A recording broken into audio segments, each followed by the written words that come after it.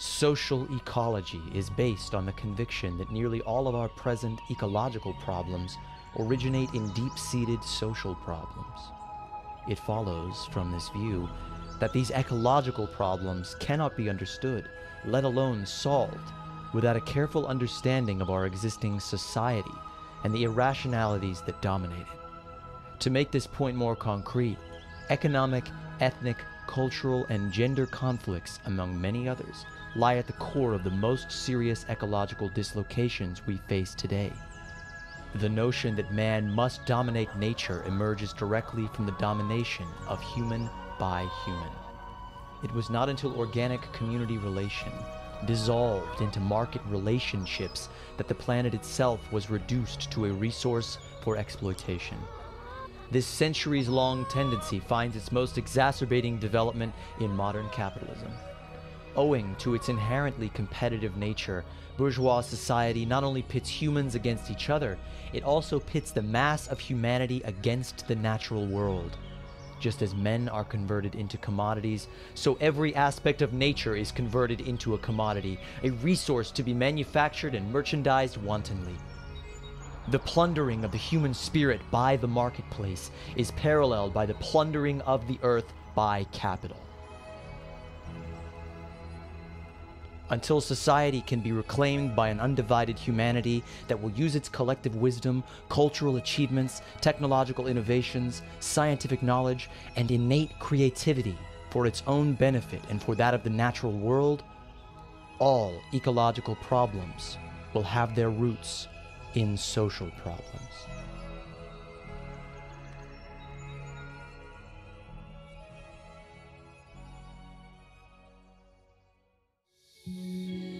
The old world is ending. And we have the opportunity to rethink everything. This is a show about the systemic problems in our world. And the real solutions we have today. To transition from an apocalyptic storm of war, scarcity, and ecological collapse. To create an abundantly advanced, collaborative society. That sustains all life. You may think it's an impossible dream. But the alternative is an inevitable nightmare. We're your hosts, Matt Holton, Amanda Smith, and Zachary Marlowe.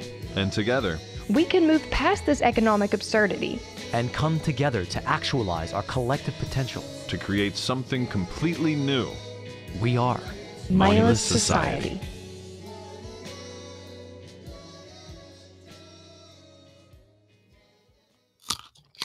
Howdy, y'all. Welcome to another episode of Mindless Society. As society collapses all around us, crunching down on a nice fresh carrot from the pesticide and soaked grocery store shelves, and just thinking about the collapse of society. Light stuff, you know, hanging out with my friends online, just waiting for the grid to collapse, waiting for my neighbors to come at me and take all my water, you know, all those things like that.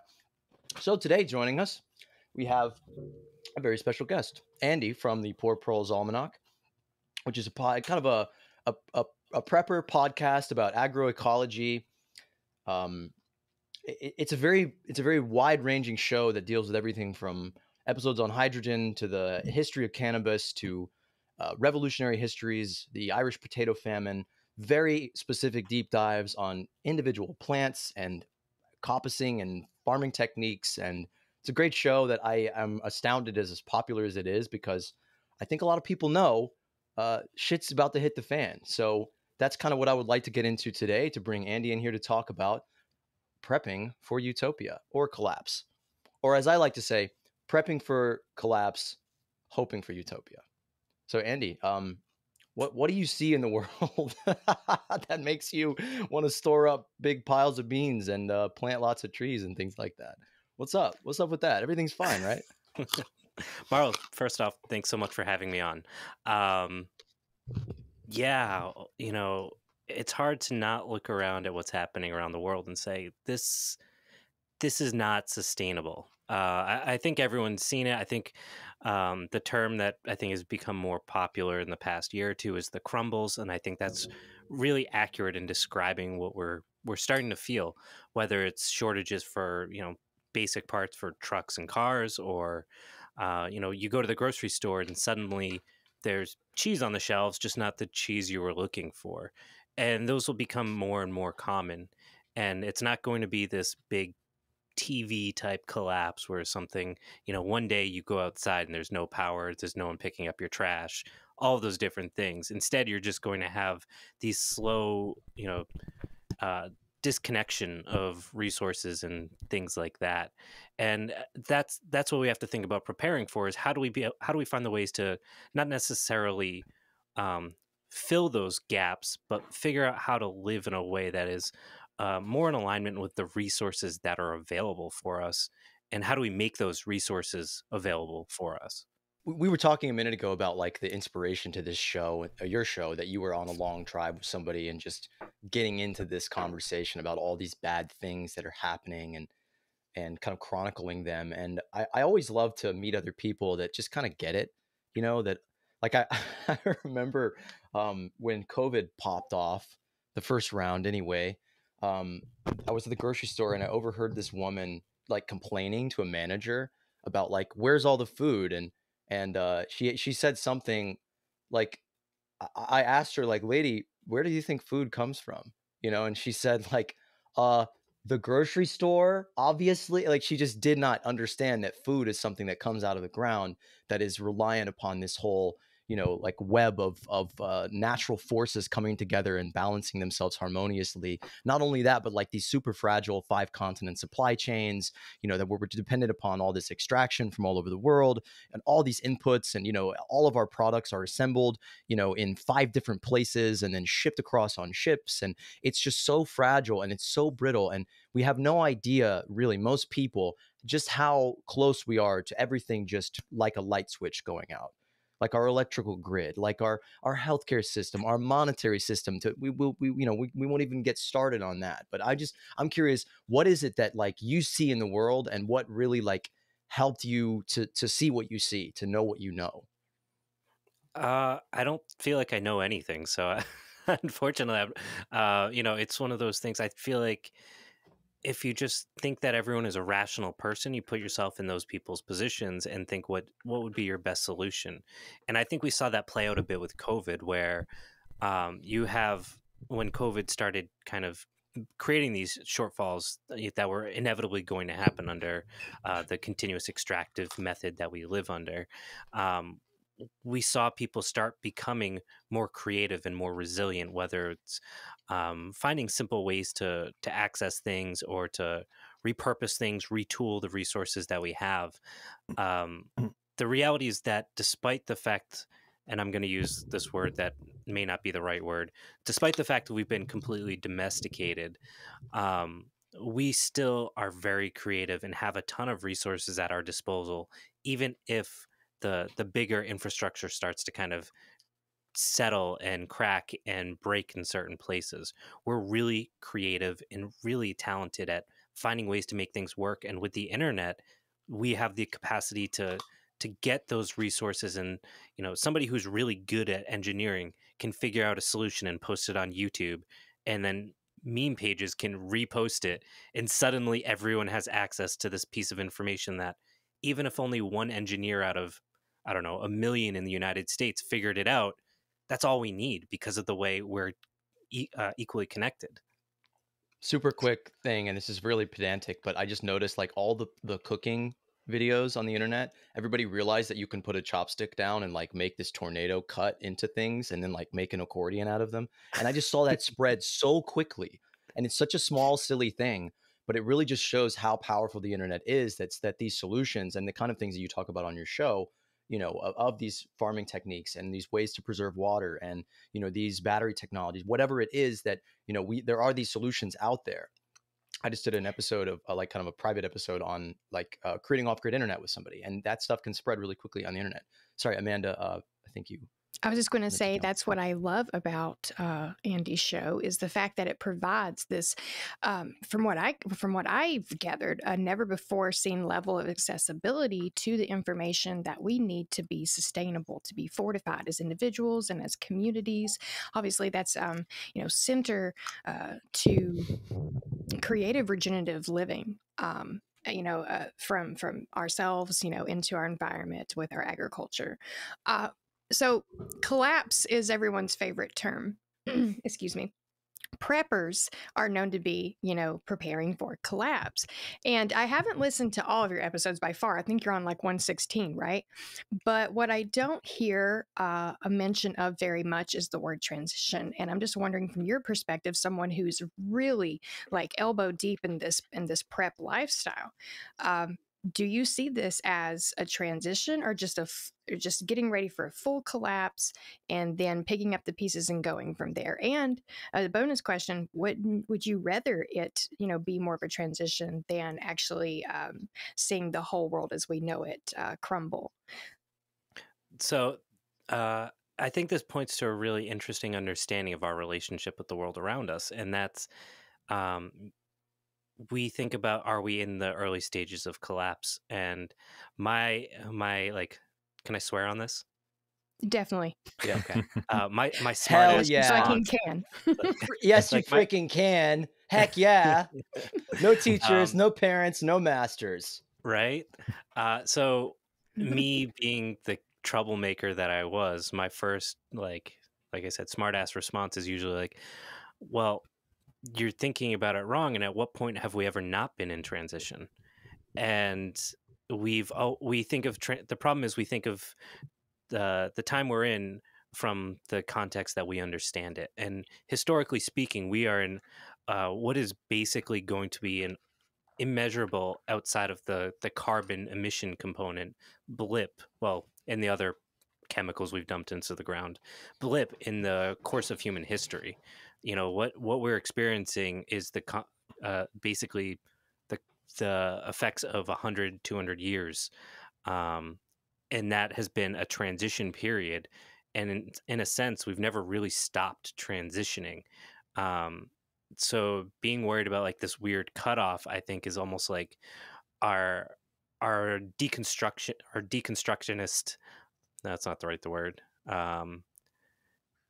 our ability to try to break things down into pieces and Into conceivable pieces. yeah, into inconceivable pieces, that kind of tries to set like with all this stuff with like carbon emissions, like we have to cut carbon emissions down to X amount by this date, and it's in reality it's just an arbitrary date, like that in the scope of things, like it doesn't matter if it's that, if it's the next day, is that going to be too late?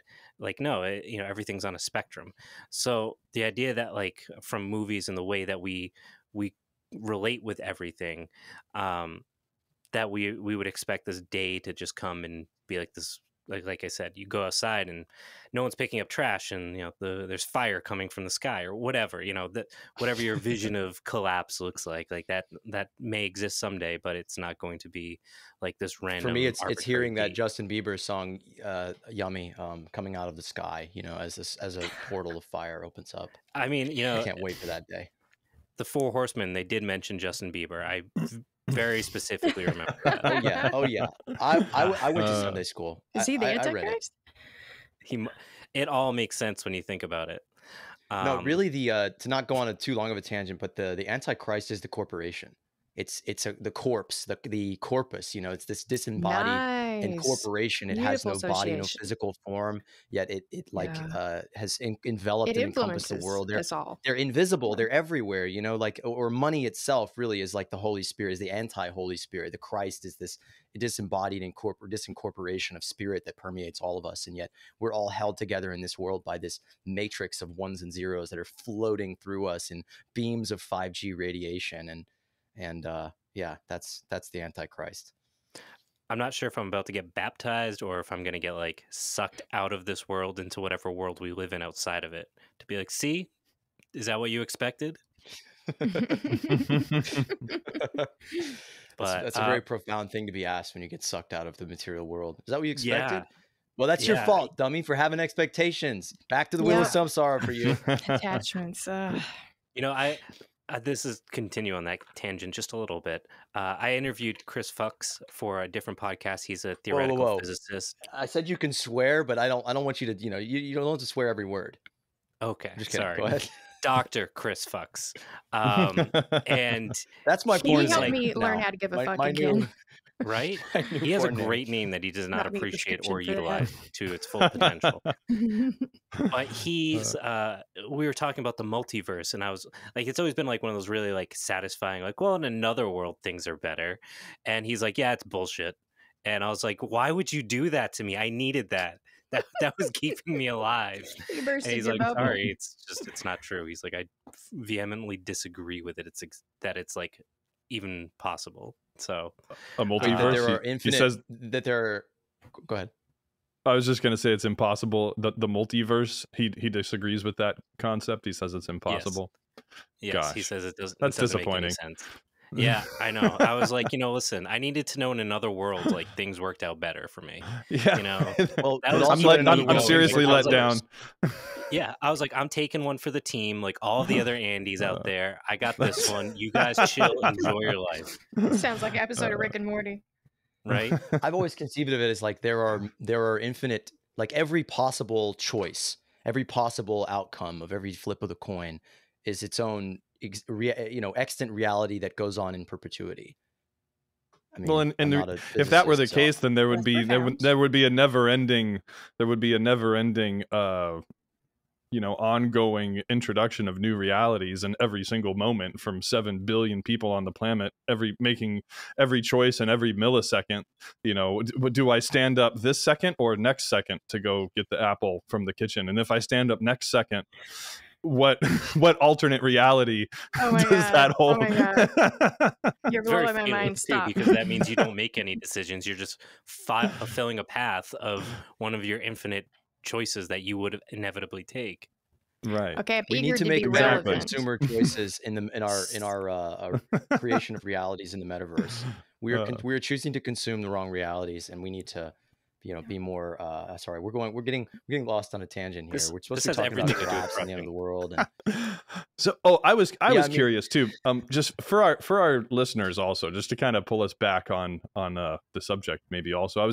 I haven't listened to a lot of your show yet either. I must admit, I've just been so busy with everything that I've been doing with this book release and all this other stuff. But I was curious too.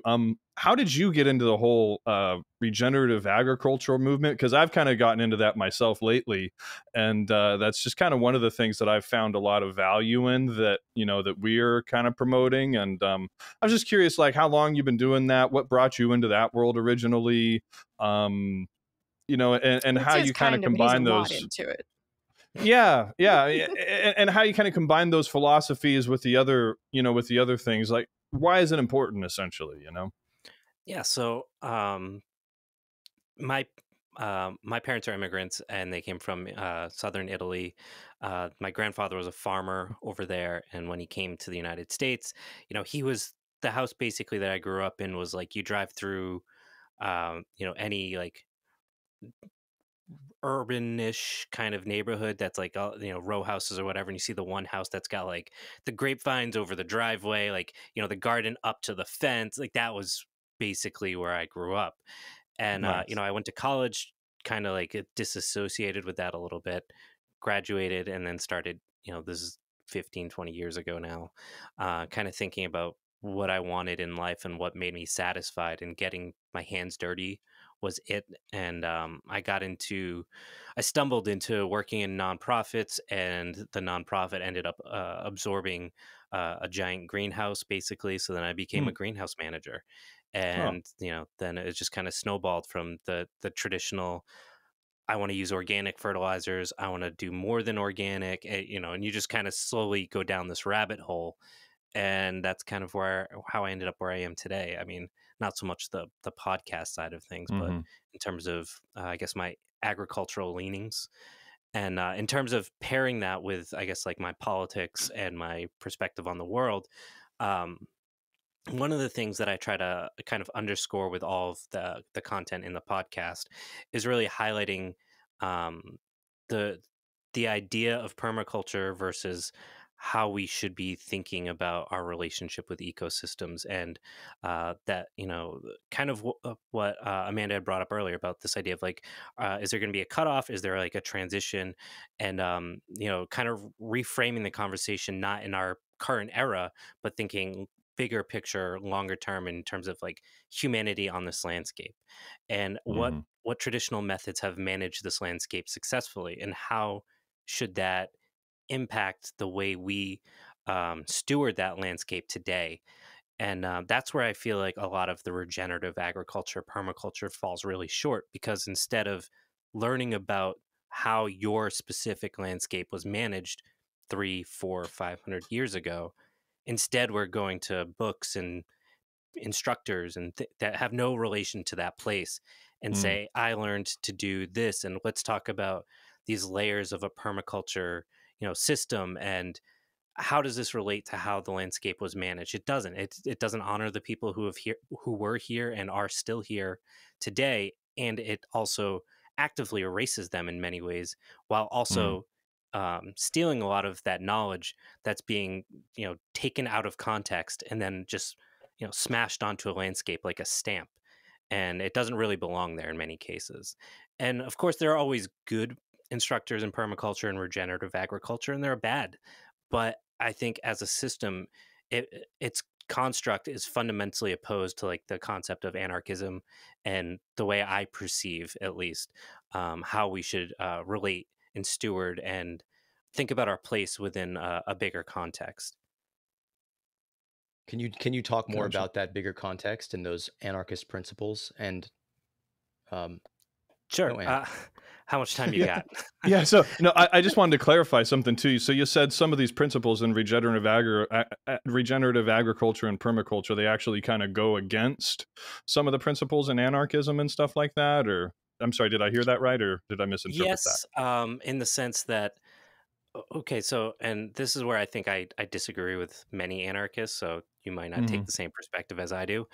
When we Sure. think about, or when we look at places like Rojava, the Zapatistas, and most major successful anarchist movements, um, the defining component that is a lot of times missed is the need for a community driven decision making process and what their community looks like.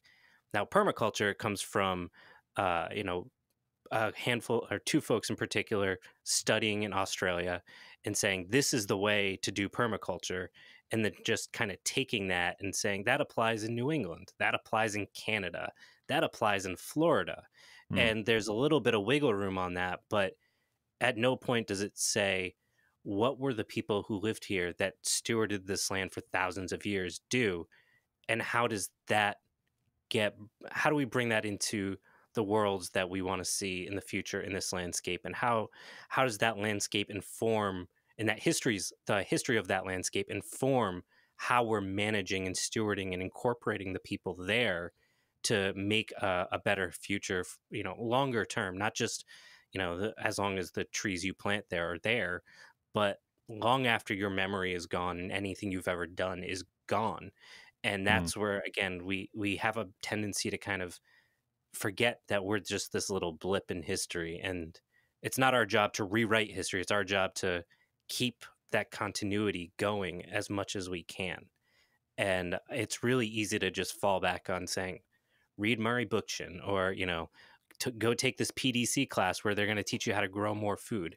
And, I'll pick on Jeff Lawton for a moment.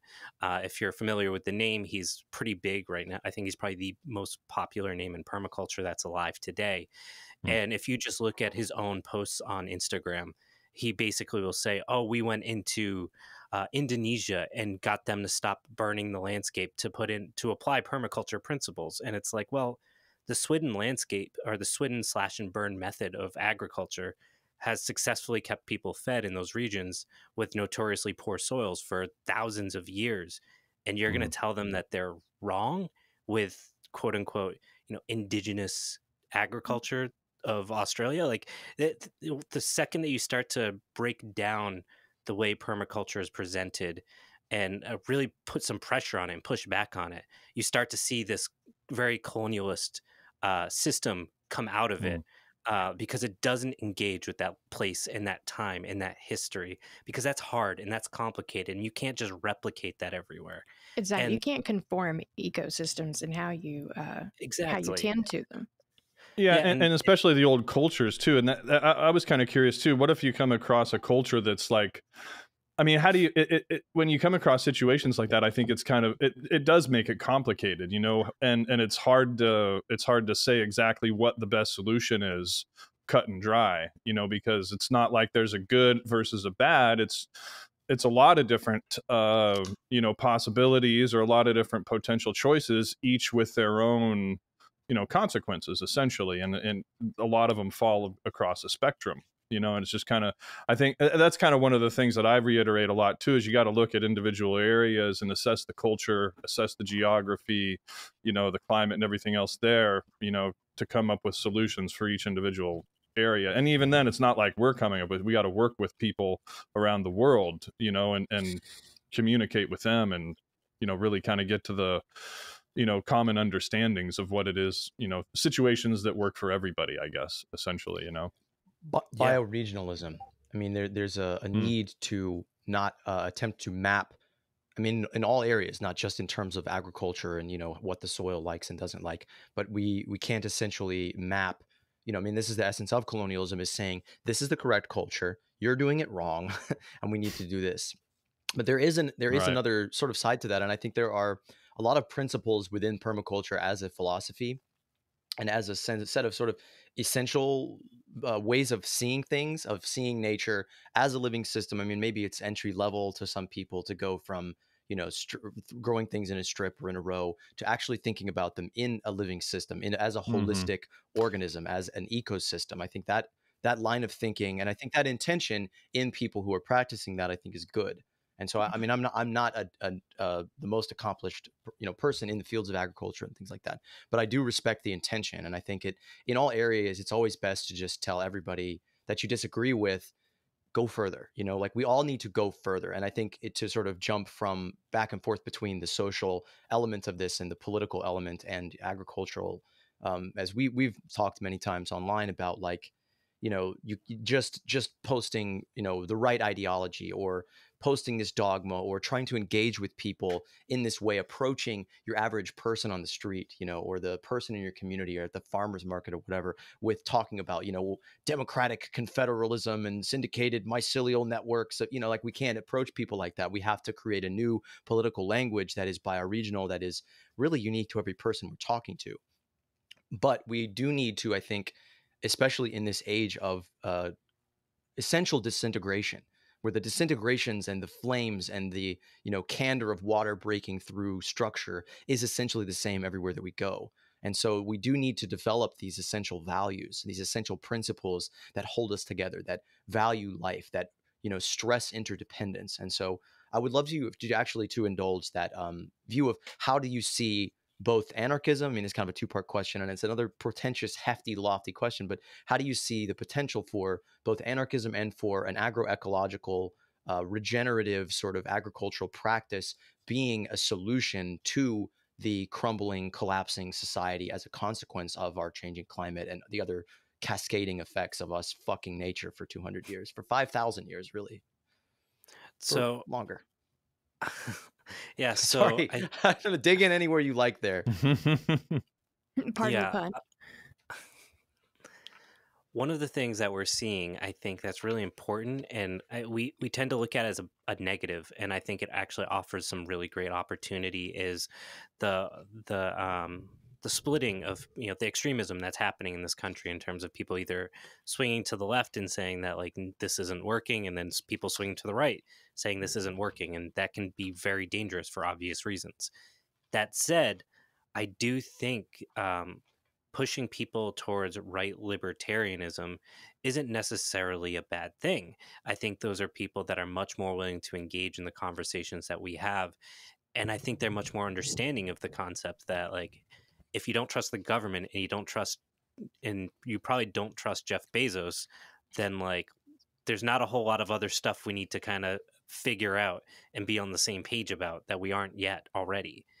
And when we start talking about, like, an eco-focused solution for the way we're living and creating sustainability and, you know, regenerativeness, or whatever term you want to throw in there, when we have these conversations with people, I think especially rural libertarians offer a lot of opportunity because of the fact that they understand the value of working with nature.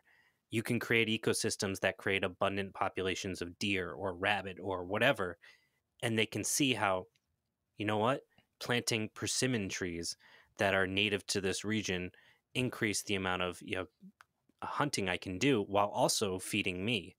And that's a great alternative to planting whatever permaculture tree is like the hip new thing right now. Building that relationship of how the ecosystem creates a healthier, more dynamic surplus of foods for us and the things that we can hunt, or just to create more resilience against rainfall and all of these different things. People that are outside, and this is kind of the crux of what I usually talk about, is like, we just need to go outside. We will find common ground when we get there, because if I sit down and talk to, when I was in the trade when I was younger, I was a carpenter, and I would talk to these guys who are old hunters, all boomers, and they'd be talking about how it's so weird that there's no snow on the ground when they're hunting like it used to be, and and I'd be like, yeah, that's climate change, and they're like, no, not like that. And you just kind of look at them like, you are admitting you're seeing this thing happen. And as I've gotten older, I've realized that, like, yeah, I can't use that language. We are on the same page, but he will never admit we're on the same page. And there's so much opportunity for us to build inroads through understanding our relationship with nature, with that libertarian rural right population that we're not engaging with because they're aesthetically more challenging, maybe, than other groups of the population that we would like to find common ground with and radicalize.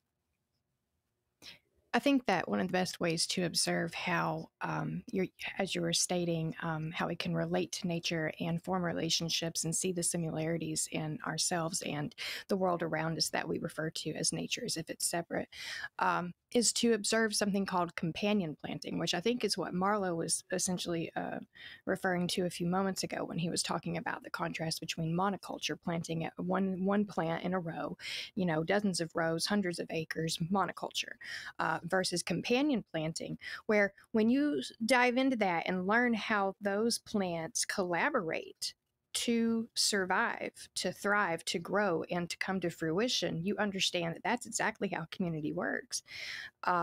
You may have a plant that has a root system that fortifies the water retention of this plant that you've planted it next to.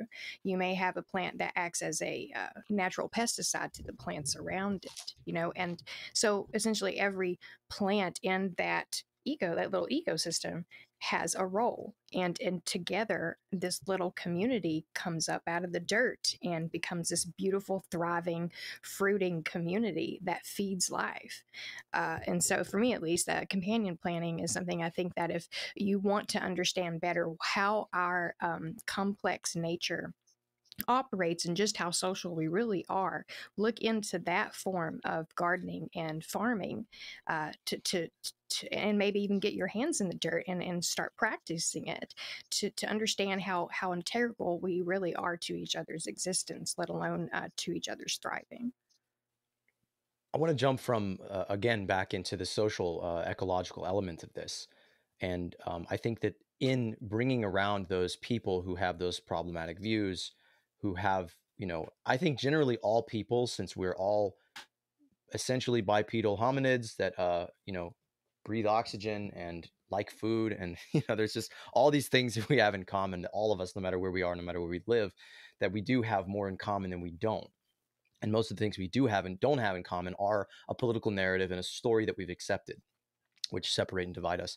But I think that in the solutionary sort of toolkit, or the way of thinking about how do we fix these people, not fix these people, but how do we bring about companion planting in the human organism, in the garden of our social relationships.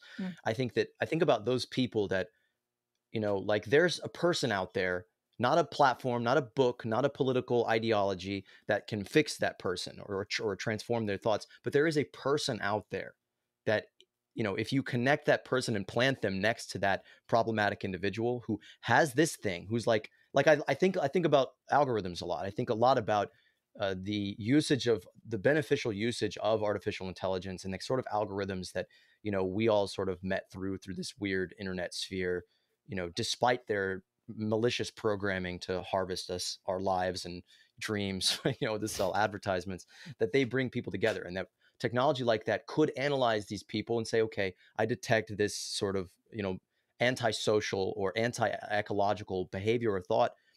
But they can also say, okay, look, so and so likes to hunt and fish and likes to get his hands dirty and likes carpentry, you know, and you can say, okay, Andy likes to, I guess, hunt, fish, carpentry, you know, get his hands dirty, do demo on his kitchen, you know, take a big bite of a carrot every now and then. And you can connect those two people. And that's the best thing that's going to bring those people closer to each other, you know, is finding somebody and forming that relationship. I say this all the time. Arguments don't change people's minds. Political ideologies don't often change people's minds. Somebody's mind kind of has to be open and cracked, and then you plant that seed and it sprouts.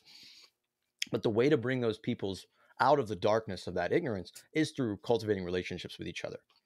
And I think that's the job of a social ecologist, not just as a highfalutin philosophical term, but as an actual role in society. And that's primarily one of my roles, is trying to do what we're doing in this sort of the rooms of these shows, is bring people together and connect other people and connect the dots to say, okay, you know, in that metaphor of like nitrogen fixing plants, you know, we need to find people like you who are connected with that rural lifestyle, with the true heritage, with the true roots of what it is to be American, you know, which is to be self-reliant and, you know, to be tethered to the land. And you know, all of those things have just been utterly smashed by corporations, by this ethos of propertarians, as Bookchin called libertarians, these people who respect property rights above all other rights, who have just hijacked this whole, you know, colonial enterprise to make it into the, you know, their shape, which is, you know, this pyramid crushing all life. And so that I think is one of the biggest roles in creating this change, is in bringing the right people together, not just the right words and ideas. Yeah, I think one thing, again, I feel like as much, I feel like a lot of the things I say end up not being like very popular among anarchists. But like, I am of the belief that Join the the club. goal isn't that everyone should be an anarchist. Like, it is okay, and I am fully in support of like conservatives existing on the earth and like people having different opinions than me. Like, we should not be advocating for this idea of groupthink. Like, our diversity and different opinions and understandings and perspectives allows for us to challenge ourselves on both sides of the spectrum and maybe find that some of us are wrong. Like, we're under this illusion that there's like this objective truth, and that doesn't exist, and that we are the purveyors of this truth.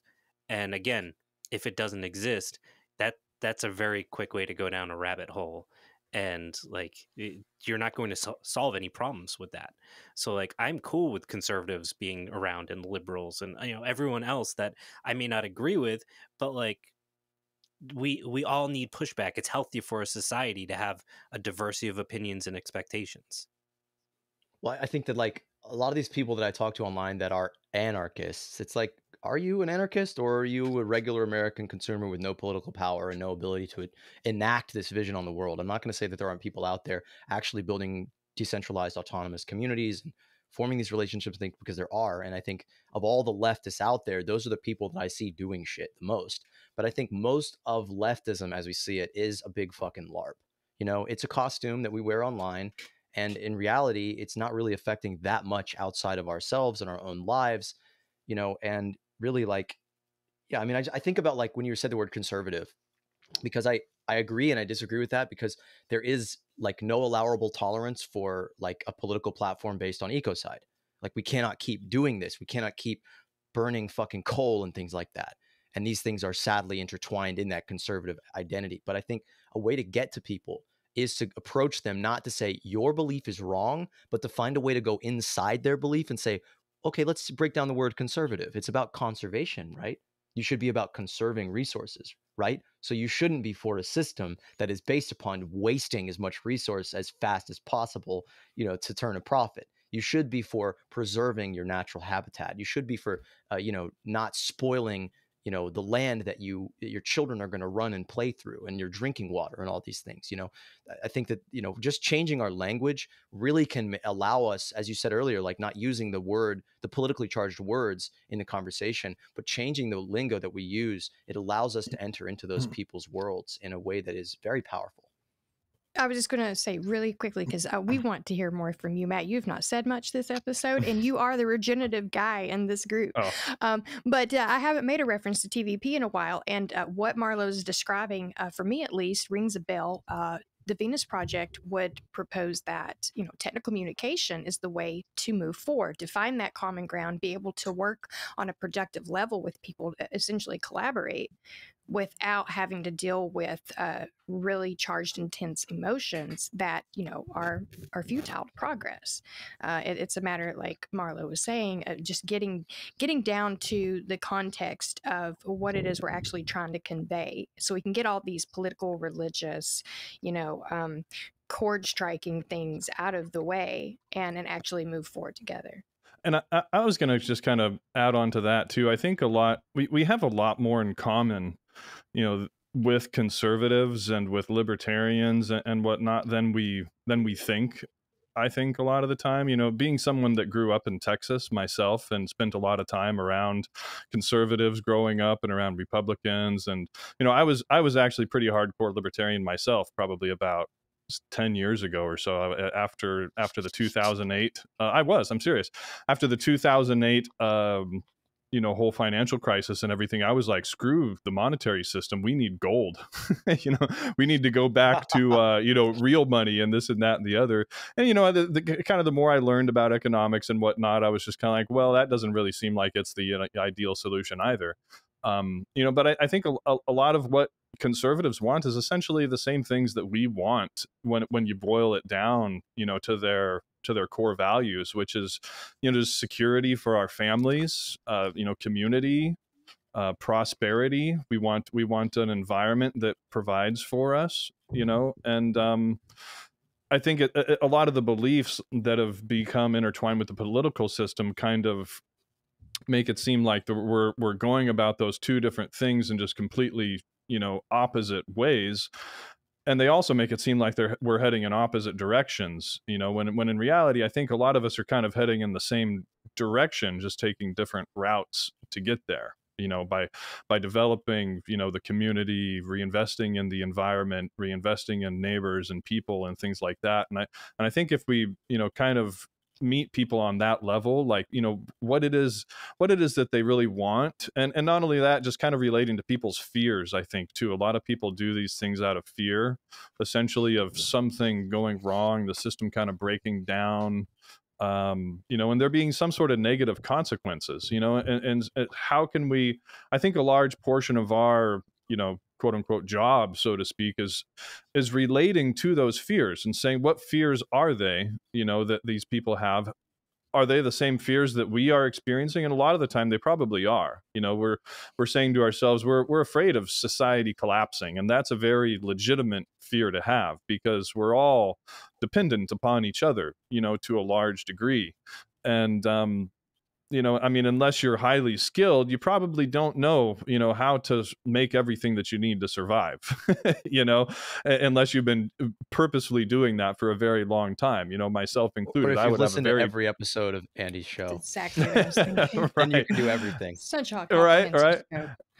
You know, but I mean, the average person doesn't have those skill sets, you know, and they're afraid, you know, genuinely, and, you know, you know, rightfully so, afraid of society collapsing, of their property being taken, of their rights and their freedoms being taken. You know, they look a lot of the propaganda that's been put out there, especially regarding socialism and communism and things like that, and they're justifiably feared of an authoritarian stepping in and, you know, putting the crack down and, you know, doing roundups for people, and all, there's all kinds of crazy stuff that could happen, you know. So I think a lot of it is just kind of understanding that we want the same thing in a lot of ways, and we're even trying to go about creating those same things in a lot of ways. We're just not really, I think there's a bridge in communication and just a bridge in the overall, the political system, I think, has created a lot more of a divide than is necessary, and created more of a I'd say what's essentially kind of boils down to a misunderstanding, between a lot of the two sides in a lot of ways. And a lot of the time, I think, when I've had conversations with conservatives and with libertarians, we end up meeting in the middle a lot of the time, just kind of like, they're like, I do understand that, I understand where you're coming from, and vice versa, and I've able to kind of bridge that gap with a lot of people, and it doesn't happen consistently. There's times it's completely gone the other direction as well, but I think we have a lot more in common with, the people across the aisle a lot of the time than we would just like to admit sometimes. And I think a lot of that does have to do with, just cooperation, community, working together to achieve these goals, that are important to us, of the regenerating our environment being a big one, producing prosperity, community abundance, and things of that nature. So that was just one of the main points that I kind of wanted to make there, I think. Yeah, I'd like to say, for anyone who feels we're being too soft on the emerging threat of fascism, which is absolutely real and terrifying. You got clips of like that woman Lauren Boebert, like saying like just like saying like, we have the privilege to live in the end times. We're gonna die because Jesus is coming back. It's like, Oh my that shit terrifies me. gosh. She's a terrifying person, and that fear, that very real fear that conservatives feel, that they're being abandoned, that their world is being swallowed up. I remember the first Q video anyone ever sent me. It was my Uncle Sonny, my old Uncle Sonny, who was always such a kind, nice man, old guy, salt of the earth, just hardworking, kind, intelligent. He said, we were talking a lot around like the Trump election, and he was biting the Trump thing hook, line, and sinker, and I was really trying to work with him, and we talked a lot for months. We talked on Facebook, and he sent me this video, this Q video, and it was like describing neoliberalism. It was like, do you ever feel like nothing, your an honest day's work is gone, and that all your wages are going to someone else, and just describing like, oh, and jobs are being oversourced and sent overseas, and it's like these corporations. Well, and it was just like, wow, you're describing neoliberalism. And then it was like, yes, yes, yes, yes. And it was like, it's because the Democrats are lizards and they're killing the children and sucking their blood out of their heads. And then it's like, oh, okay, that's where you lose me, big dog. Because what the genius of that propaganda is not ignoring it. And the whole Trump phenomenon was saying the system is fucking broken. And people cheered when they heard that because they know it's true.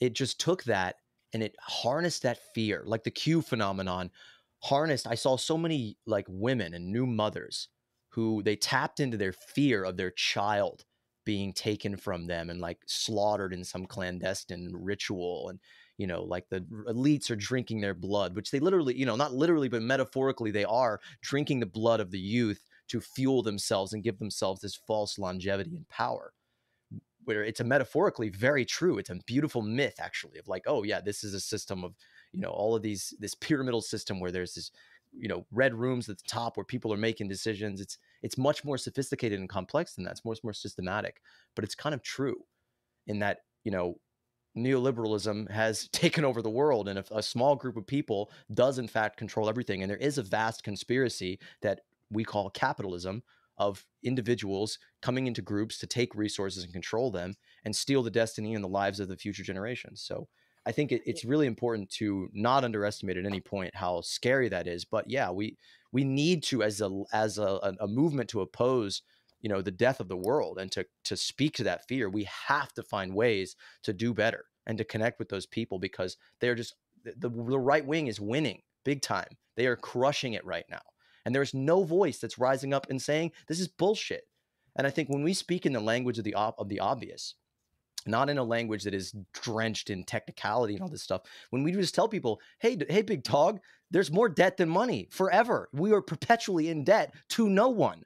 Like when you really break down how the monetary system works, how taxes don't fund spending, how it's all just a form of austerity to keep you working and not really in the sort of hard work that we respect, which is like hewing wood with your hands and like digging in the dirt and doing real hard work for your community, being of service to people. I think about my dad telling me about like they'd wake up in the middle of the night and go pull hoses to put people's houses out of that were on fire out. They would help their neighbors who were sick harvest their corn. They had this very communalistic spirit in their small towns that has been destroyed by suburban Trumpism that people are afraid of because their world is being eaten.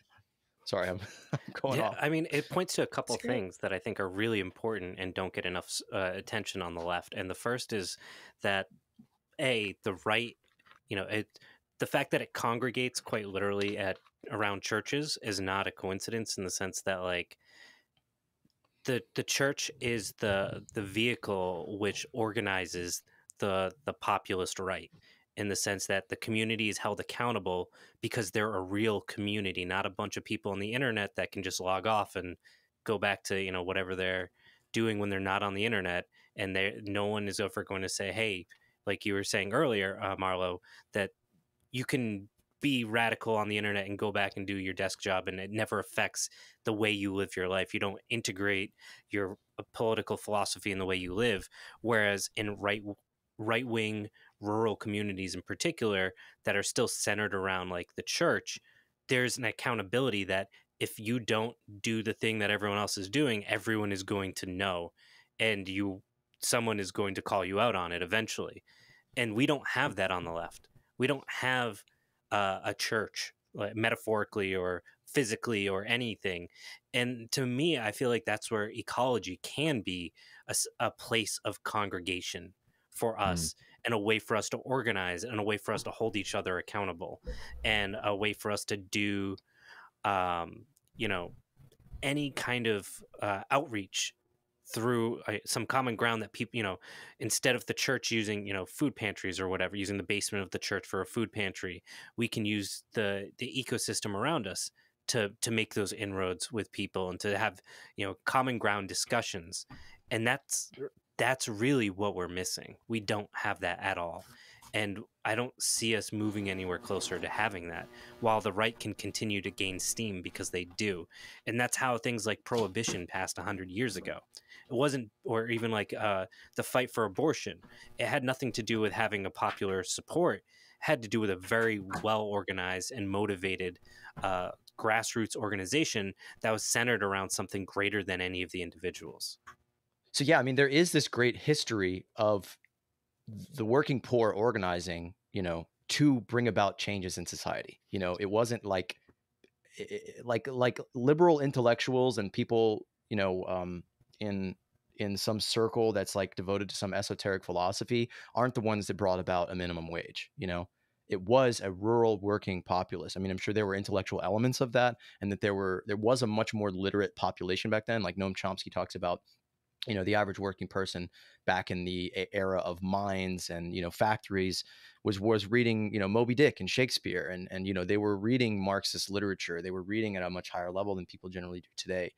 But that propaganda spreads and has the power to spread, through those circles. And I think there is a real need for a vision of a world to get back to, and that we need to simultaneously connect this to, like, this is an American thing. Like, I was so pissed off at Bernie Sanders through that whole campaign that every time the word socialism came up, he said, oh, we're going to be like Denmark. And he didn't say, oh yeah, the minimum wage that you take for granted, not like your children not having to work, that's fucking socialism. Socialists did that. American working class socialists did that. I was furious that he never said that. He never talked about that history, that's what socialism is. It's workers coming together. I mean, it's a super polarizing term. It means a different thing to everybody. But that's when you look at like people like Eugene Debs running for president from prison, and you look at movements of people through history, American socialists with, banners and flags and slogans saying, we are the socialists, we are the communists, the people that Murray Bookchin organized with in the Great Depression. They were working class people fighting for rights, for control of their destiny, for the freedom and liberty and justice and all these things that America is supposedly, in name only predicated upon. And when we throw that away, we are missing out on a tremendous opportunity to say, oh, you like liberty, you like being free from tyranny. Oh, you like, justice and equality. These are the words that we have been conditioned to fetishize forever. But I have to be cautious too, because I noticed on Twitter the other day that hashtag MAGA communism is spreading, that we're in such a malicious echo chamber of like this. The internet is this mutating culture where like these echo chambers are formed, and they just like I thought about the New York City subway, where there's like strains of fungus that don't exist anywhere else in the world because it's this like locked off biome, like this this habitat where like freakish horrible monsters are breeding. That like we have MAGA communism right now, where we have like national Bolshevism and things like that are spreading on the internet, that are tapping into that, which are ultimately putting it into this very fascistic lens. So yeah, we need a vision, and I think that's what we're trying to articulate as our movement, that there is a clear vision in response to our changing climate, our disintegrating social system, the rampanting inequality, and just the conditions that other people's children all over the world are subjected to. You know, they don't have child labor laws in you know, the Horn of Africa. They don't where minerals are being mined. You know, they have none of the justice and the freedom and all these things that we, you know, don't really have, but at least have in name in these places where our minerals and resources come from, which don't have to, because we have been severed from our connection to the productive means of the earth to, you know, grow life, to grow food and fiber and fuel and shelter, that we have been severed from, that we are not independent. You know, we've been ushered into these sprawling suburbs, and you know, like country people hate that shit. They don't want their you know, stomping ground turned into a parking lot with a Walmart in it, and you know, they're suckered by that convenience. But really, their lives are being stolen from them, and we need to tap into that big time. Yeah, I agree. I think one of the things that we see is that we have a lot of commonalities with the working class. We just have to do a little bit of work trying to build those bridges, and that can sometimes be a little bit uncomfortable. And that doesn't mean it's not worth it, though.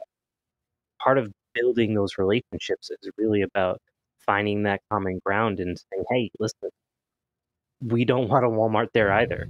And what does it look like to restore these landscapes?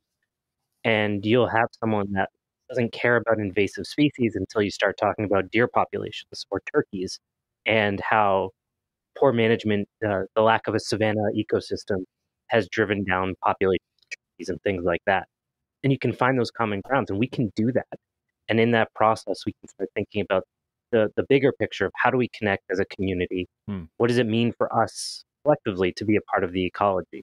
And I think that's where we can start to do more than just sit on the internet and be in this like echo chamber that is, you know, I guess valuable in some sense, but in reality, we're not accomplishing anything. Nothing gets out of the chamber. That's why it's an echo chamber.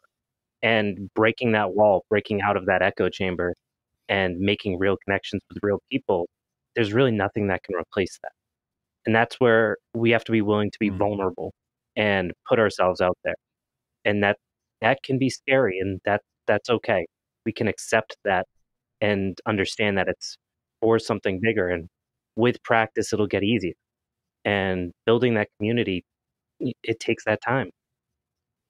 I just wanted to pick up on a thread that's sort of been going through here, and a word that keeps coming up, and that's resources. And I think, you know, we couldn't go through an episode of our show without sort of at least dipping into the sort of deeper systematic solutions that we are working to advocate here. And that is essentially moving one of your pins or patches or stickers says like ecology is greater than economy, or, you know, moving away from economy toward ecology. And I think that is really the foundation of the larger shift that we're trying to advocate here, is moving beyond money as a substanceless substance that is a man-made resource that does not have a true connection to any biophysical referent in ecology, in nature.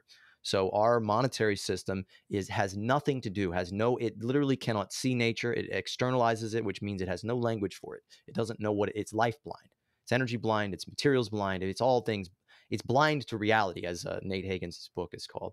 But it doesn't see life. And so in the interest of trying to actually solve these global problems and ask the real questions of a changing climate, which is what is the resource that we have available here, and how can we resource it, you know, in these regions? How can we create the abundance of food, fiber, shelter, all of these things in these regions that are both changing and that are both just disintegrated and destroyed by the, mechanisms of capitalist growth and development, all the concrete that's, suffocating whole habitats, all the drained swamps and peat bogs and things like that that are, being just sucked up into the machine, all the forests that have been clear cut, in the interest of saving the fucking world, of healing our broken ecology. We need to have a true economic system, a true system of managing the Earth's natural resources, and going beyond that to create systems that allow us to collaboratively plan, the restoration of ecosystems. So that's something I would love to get your perspective on, and to talk about how ecologically based solutions can both provide more of abundance through things like syntropic farming, which I'm not that familiar with, but it seems like a very interesting concept of like a kind of large scaled food forest that we could use to grow things like bamboo and hemp, that we could use to make anything from, fibers to graphene to, more intense technological processes of making steel and things like that, to continue our, usage of technology that allows us to both weather the coming storm and to continually increase our quality of life and our ease of access to the things that we need. How do I phrase this as a question? What is the scalability and the process and the viability of pulling carbon out of our atmosphere through these regenerative practices and through creating, meeting the needs that we have as human beings through a different kind of ecological relationship? Yeah, that's a loaded one. There's a couple different pieces to that question. That you're not going to get like how high are Surprise. you from me anymore. I'm sorry. Yeah. Yeah. Clock's ticking. There's a couple different pieces to this, and I'll try to break them out as best as I can. The first one is the technology component, and with technology, we have an incredible capacity to utilize the technology that already exists, to restructure the technology that exists, and with small changes make that technology last significantly longer. And without the capitalist mindset of profitability, that's not a hard thing to do. That retooling is not necessarily impossible. So there's real opportunity in terms of utilizing technologies and trying to use that to pinpoint how we can most effectively apply change. Now, in terms of the ecological component, the reality is when we talk about things like, and I don't really like the phrase food forest, because I think it erases the fact that every forest is a food forest, just for whom, really, and how is it a food forest. And I think that gets lost when you start defining it as this other thing. And that's something again, with permaculture, it's kind of human-centered, and specifically Western understanding of human-centered. And that kind of conflates how we build food systems that are resilient and how people have traditionally lived on these landscapes. So if we're trying to build food systems that are inclusive of all people's needs and all non-humans' needs, and how does that integrate into a greater climate change response? First, we can't solve climate change, at least not in the short or medium term. Like, that is coming whether or not we want it to. And at this point, all we can do is try to mitigate the damage. And in that sense, it's not something to be a solution necessarily. In terms of thinking about this ecological challenge as an opportunity even for what food systems of the future look like. The chestnuts you plant today won't produce for a decade. The hickories for a decade, or really two, until they produce anything meaningful. And, you think about where the climate's going to be in 2052 or 2042, I guess. And that's very different than, what we're thinking about today. And that means we have to fundamentally rethink about our relationship and the facet of time in that relationship with our ecology.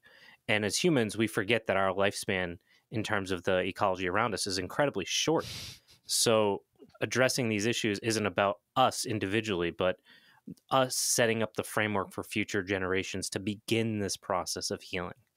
And I think that can be really difficult for people because we don't live in a time where we think that way, even if historically we have. And I worry that that is a really difficult thing for us to wrap our heads around. And it shouldn't be. It should be something that frees us from our individual concerns and our individual fears into something greater and bigger and more meaningful. And it should, instead of making us feel small, make us feel a part of something much bigger, the way religion for many people does. And that, to me, ultimately is what ecology should be for all of us, is a way for us to reconnect with something bigger than all of us and more important than all of us. And, you know, for us to make those relationships with our ecology, we have to think about how we connect the world we live within to that ecology. And that needs to be in some sense a physical space, and a physical place where we can connect with other people, and find this common ground and build those connections within our community around a common good, a common cause, around what we know is fundamentally human, which is working with our ecology. Yeah, I Very well said.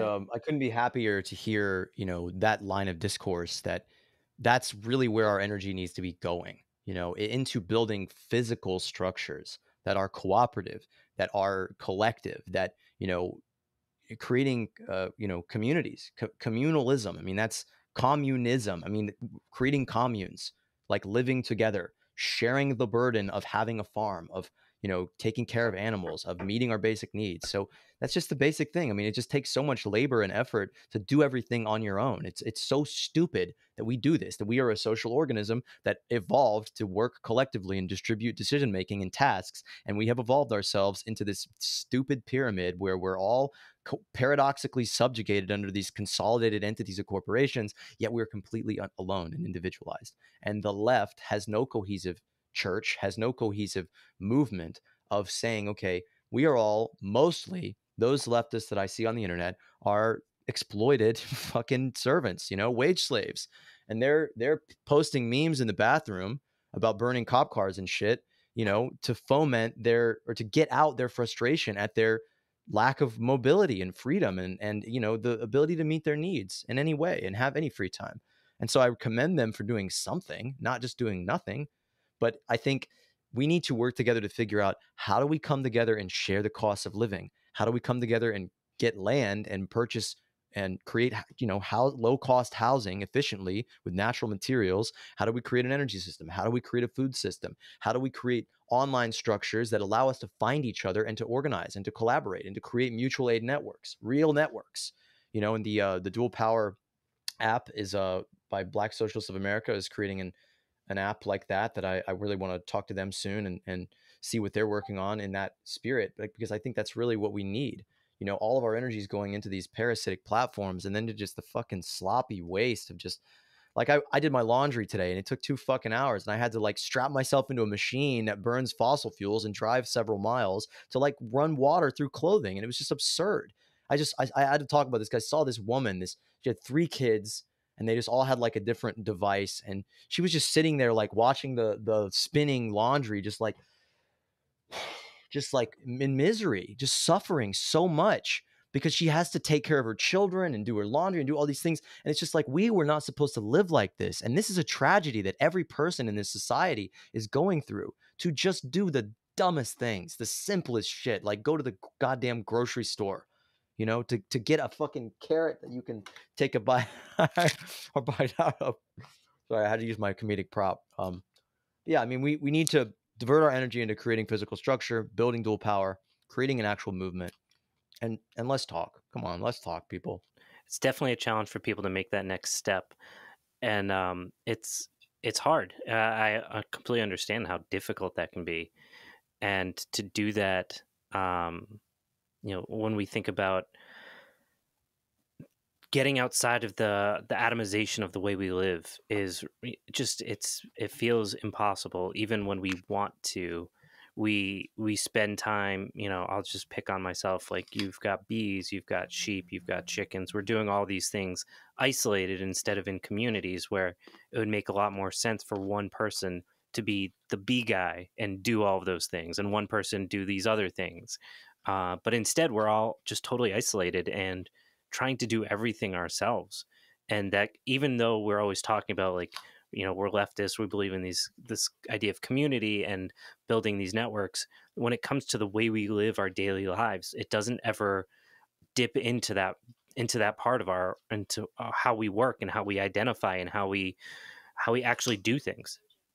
While we're on the subject of creating tangible action steps and actually working together offline and getting things done, I want to do a shameless plug for our social medias, because while we don't want you all out there listening and viewing this to be mindless, drooling metaverse zombies and just stay online perpetually consuming shit and feeling helpless and immobile, stuck on your mobile device, we do want you to get out in the world and build these things and make this progress.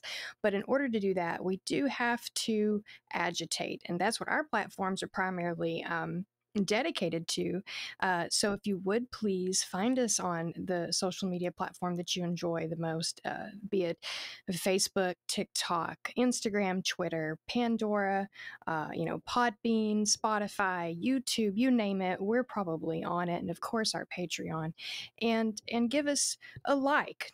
1 second of your time, a like, a share, a comment, anything of that nature, and you are supporting alternate media that is doing the work of agitation so that people can become aware and connect, and then get offline and go out in the world and do these things. Thank you so much for doing that, Amanda. I hate doing that shit so much, and I have to do it every fucking episode. Well, considering that's what I spend a bulk of my time doing these days and have for some time, I do have qualms with realizing that my hands are doing virtual work and not so much hands-on work these days. I have to promote you a little bit, Amanda. I said this before we went live, but you're like a meme queen extraordinaire. Like, you're meme queen supreme. Like, all these like 22-year-old kids that are like posting all their memes, you just put them all to shame. You're like an ocean trawler that's just like getting these huge nets of fish and just distributing them. You're like a combine harvester of the memes, just dunking them out there. Poor Proles Almanac, you guys post amazing memes too. Yes, the meme, you do. I really remember the memes about Paw Paw. That shit made me laugh so hard, and it actually tangibly dosed somebody with some tangible, real life information, like the Pokemonification of native plants or something. Good word. I just really respect what you guys are doing. And go ahead. Sorry. Yeah, memes, I think, are this really cool tool that you can, find common ground with people you wouldn't think of as being interested in finding common ground, and utilizing that as a way to drop the facade a little bit and kind of break through the wall between communities. It's like a virtual form of hieroglyphics. I swear, it's what gets the message across. Seriously, we did the same thing by trial and error too on our Facebook page. We were trying to post articles and some solutions. It was a good mix of everything at first, and and then we just noticed that, hey, people like the memes, so the memes kept coming and kept coming and kept coming, and now we consistently post some like 5 or 7 a day, something like that. Probably, I think, is the sweet spot. Something. Is that about right, Amanda? 6 a day on Facebook, 4 a day on Instagram, 2 a day on Twitter, and we have a superstar on TikTok who does all of that, and it's whenever he can. But there's a balance to it. I had a quick question, because I hadn't heard this term before. Actually, maybe I'm just not as well versed in leftist circles as I should be. But I had to actually go look it up. For our listeners that don't know, what is a prole? P-R-O. Yeah, P-R-O-L-E, right? Yeah, so that's just short for proletariat. So like working class. Okay. A bloody bloke. It's short for proletariat. Working guy. Yep.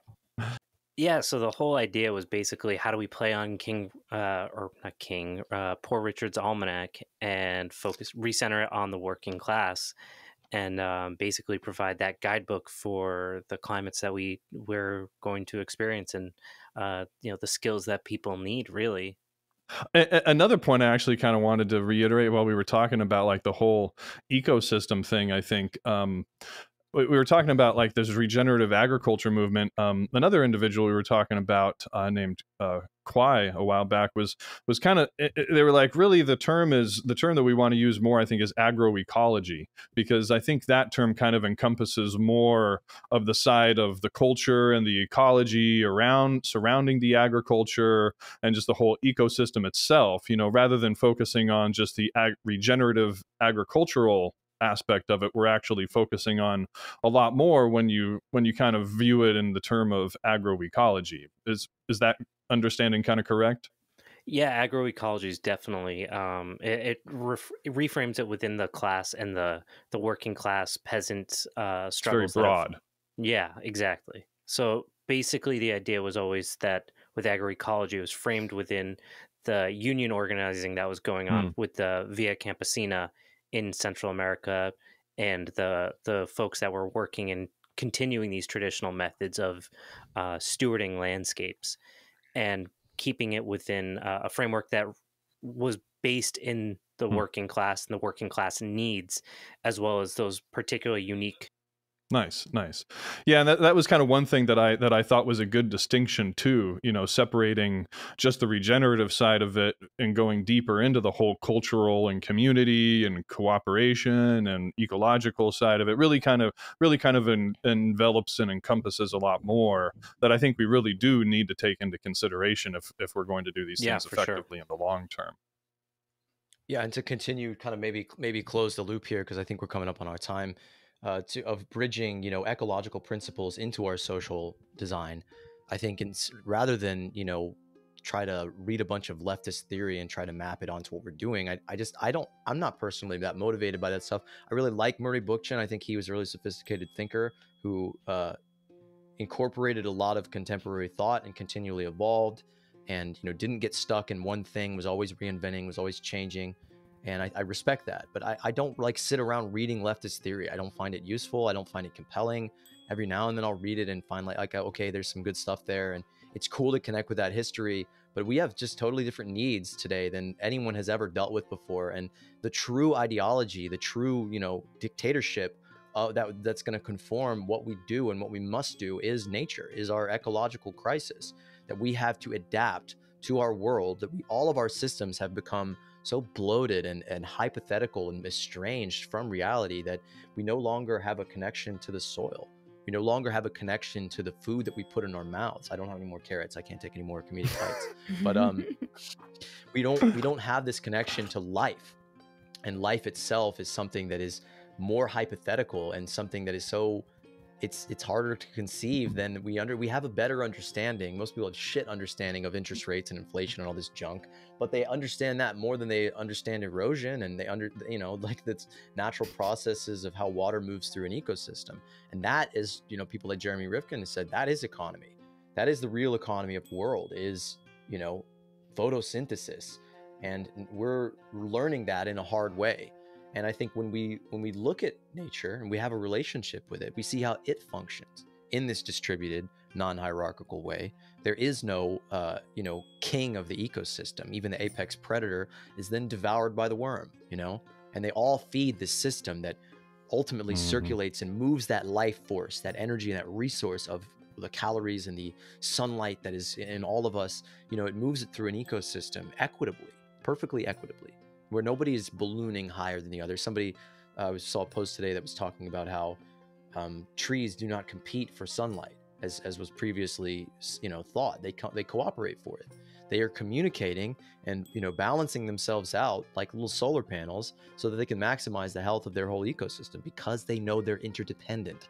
And I think that principle, that we all depend upon each other, that if shit hits the fan, you are only as good as your weakest link. And that is not a fascistic, throw the disabled people under the bus, rhetoric, as the fascists are going to take it, is let the poor die, let the weak die.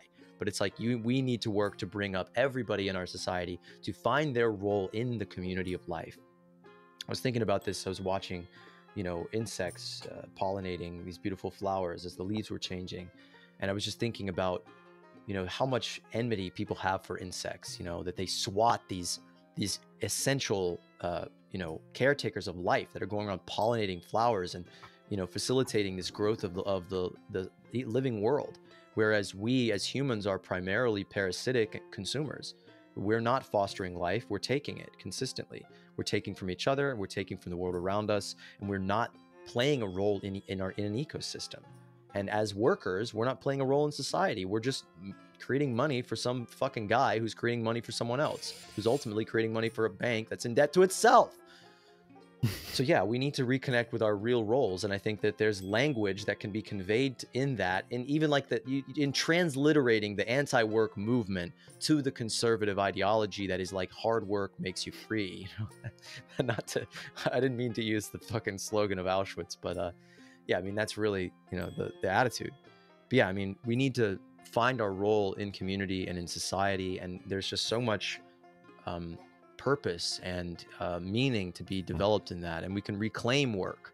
We can move beyond it. We can transcend all of these artificial limits. And ultimately, when we realize these principles with enough of us together working at it, finding our roles and feeding, and nurturing all the people in our society to be their best self, to not be this withered little tuber, to be this ripe element that is feeding all the life around it, we can create an amazing society. Even in a world that is ravaged by climate change, we can still live well. I mean, we can create a much better system. And as the systems and the structures of money collapse all around us, there is a void in all of our minds and imaginations for something better that we can do together. I think that the prepper urge, and I talk to doomers about this a lot because they're my little brothers that I'm always bullying online, because they need to go further in themselves, whatever. But the prepper urge is store up all the beans you can for the end of the world. When that ain't going to work out well for you, someone's just going to come take your fucking beans if you're just you. Or you're going to realize, there's things you can't do, that we need other people, that we need to do things together. We need to think about how do we adapt intelligently, emergently into a collective that takes care of itself. And we can truly create a utopian condition of eliminating all the pointless bullshit jobs and the stresses and the, I don't know, I just think about the beautiful adaptation that like hunter-gatherers had to their environment. They knew their environment so fucking well. They could be living in a desert and still having like a 3,000 calorie a diet day. Where there's no stress, where they know their environment, they're adapted to it, they're working together socially, there's no fucking boss telling them what to do, there's no stress, there's no inequality. They got it figured out. And we can do that again at a higher level with fucking hydrogen cells and solar panels that we make out of fucking algae and all this regenerative solutions in this field of possibilities that exists. It's just not being tapped. I love that point. That is such a gorgeous point. You're basically pointing out how not only are we so very detached from our environment and what is an extension of us, but we're afraid of it because of the institutions we've given rise to through global logistics, like food supply chains and stuff. It just blows my mind that we're afraid of the environment we live in because we've been so domesticated, as Andy was saying in the beginning of the episode, to a degree that, if it doesn't come off of a store shelf, like your comedic carrot, we're afraid to touch it. We're afraid to eat it. We're afraid to consume it or even recognize it as something relevant to our existence. That's what's nearly unfathomable to me. I just had to insert that. Sorry. Hang on. Celery. What are you, Bugs Bunny today?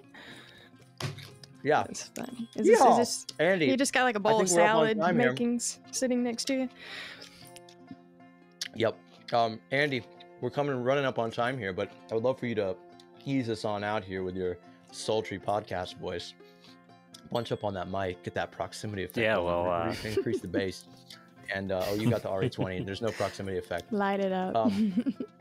Yeah, bring us on home here. I mean, try to find some insight. Try to tap the oak tree of our conversation and produce a little bit of that sweet syrup. It all ultimately comes down to what. Maple tree. It all maple tree. ultimately comes down to what you're willing to do, and Close. Without you making the effort, nothing's going to change. And that sounds cheesy, but plant a tree, go for a hike, go talk to your neighbors, give them some sugar, something, do something, anything. That's what's missing, is doing something. As long as hierarchy persists, as long as domination organizes humanity around a system of elites, the project of dominating nature will continue to exist and inevitably lead our planet to ecological extinction.